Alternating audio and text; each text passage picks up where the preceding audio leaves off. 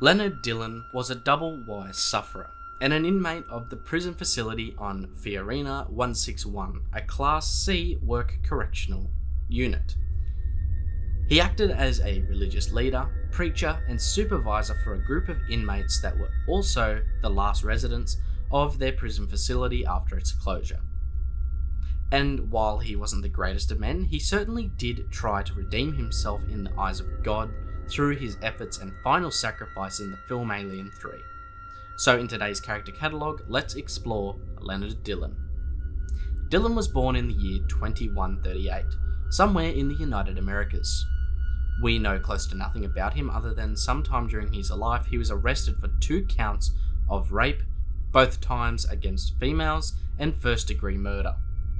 This resulted in his containment and imprisonment on Fury 161, and remained there post its closure by Weyland-Yutani under serial number YY82013.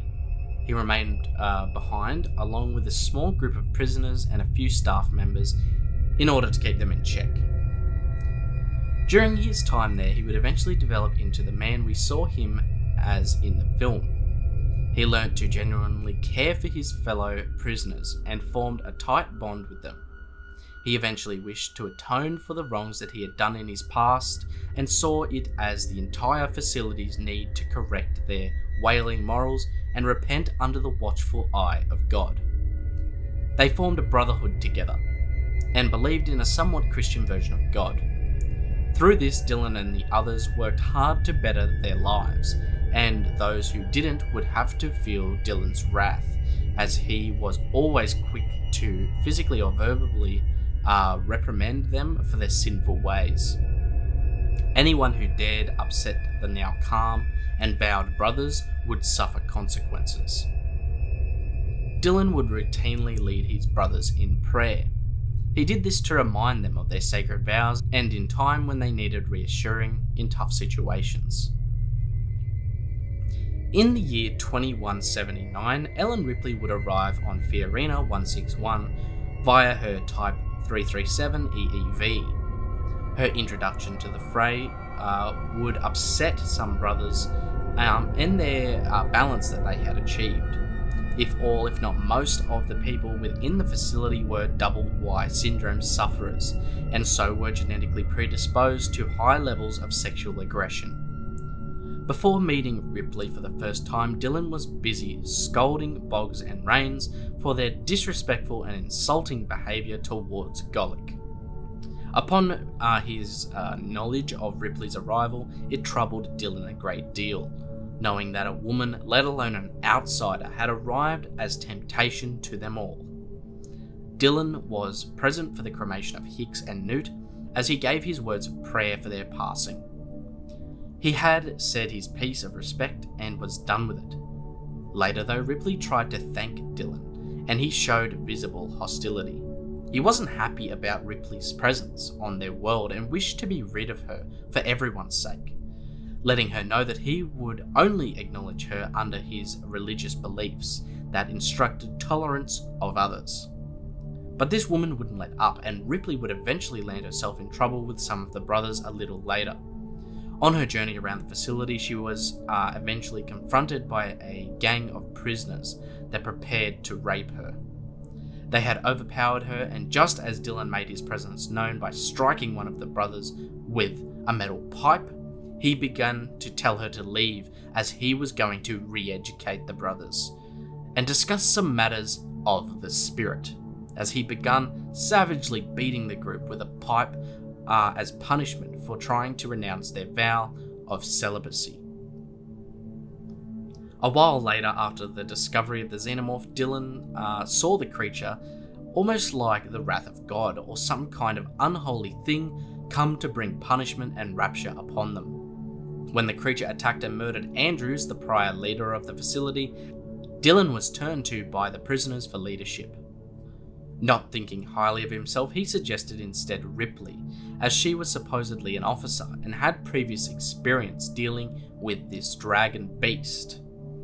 They concocted a plan to burn the creature into a nuclear waste container in order to trap it.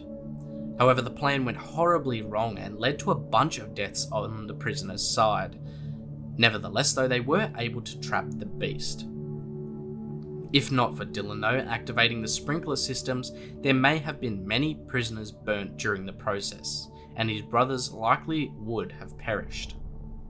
After the beast's entrapment, Ripley informed him that Weyland-Yutani would be along shortly to retrieve their specimen, taking it away for study, an act that could potentially unleash the Xenomorph on the entirety of humanity across the Middle Heavens, and that, therefore, it was their responsibility to kill the creature.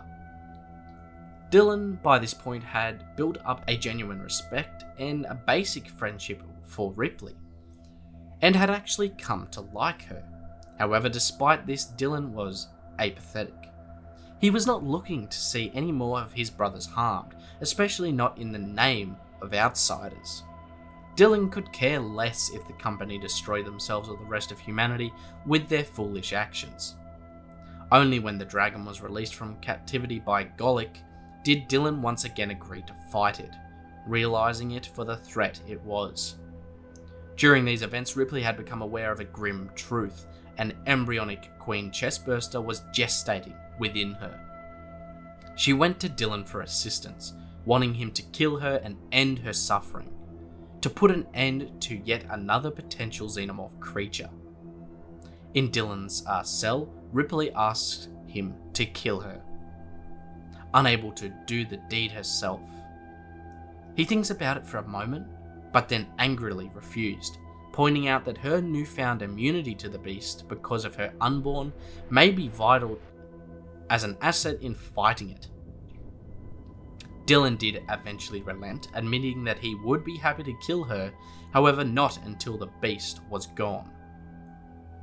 Time was of the essence, and every hour Weyland-Yutani got closer to their system. In response, Dillion and Ripley formulated a last-ditch effort to rid themselves of the demon from the stars. The brothers acted as bait in hopes of luring the Xenomorph into the mould at the lead works. Once there, it could be drowned in molten lead, and many of the prisoners were object to the plan. They saw it as a suicide run. However, once again, Dillion showed his influence and leadership, as he gives a rousing speech of courage and got them on board. Unfortunately, though, in the inaction of the plan, many of the prisoners either couldn't keep up or quickly became confused by the maze-like leadworks, leading to Dillion losing all but one of his brothers in Morse. This forced Ripley into action, as Dillion eventually succeeded in luring the Xenomorph runner into the lead mould in a cunning maneuver. By pretending to attack Ripley, the Xenomorph immediately recognized him as a threat to the Queen within Ripley, therefore causing the Xenomorph to instinctively set its sights on Dillion. However, when he attempted to climb to safety, the beast simply followed.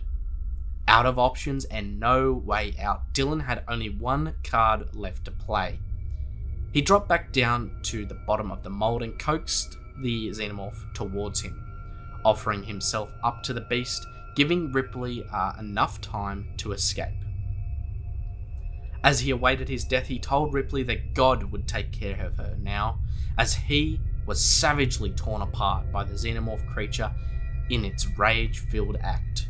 As Dillion was being attacked, they poured the molten lead that would forever remain as Dillion's tomb. Leonard Dillion died on the 11th of August 2179 in one last attempt at redemption for the horrors he had committed in his early life. One last time he tried to prove to God that maybe he wasn't such a lost soul. And despite his violent death, he did allow for Ripley and his final brother in Morse to pour the molten lead on the creature and kill it through thermal shock by activating the facility's sprinkler system.